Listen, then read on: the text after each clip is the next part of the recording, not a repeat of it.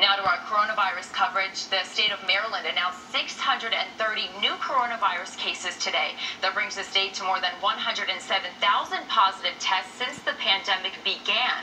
Less than 400 people are in the hospital tonight with the virus, but 106 people are being treated in an intensive care unit. More than 3,600 people have died. Governor Hogan announced all public school systems could reopen for the fall. County leaders are now weighing in on the big announcement. It came just days before many districts are reopening with virtual learning.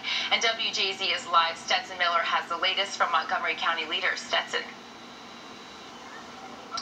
Kelsey, like many districts, Montgomery County has been planning for months to start the school year virtually. So today, county leaders reacted to the governor's announcement and were critical of the decision.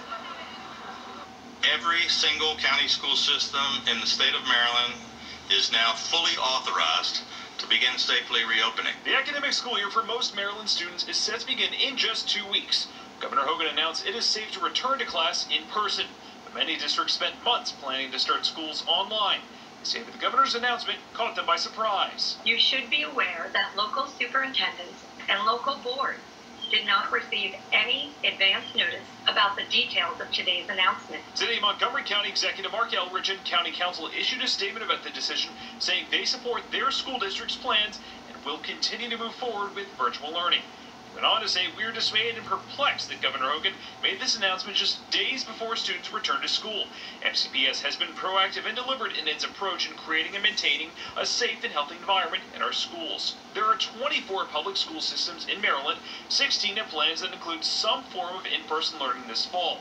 8, including Baltimore County and Harford County, plan to keep students learning online for the first semester.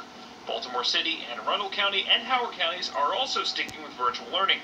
The governor says he is pushing for districts to reconsider. We're not going to order them to go back and open schools, but we're going to go back to them and strongly suggest that since the numbers have dramatically improved, we're all saying you have the authority to now start to open.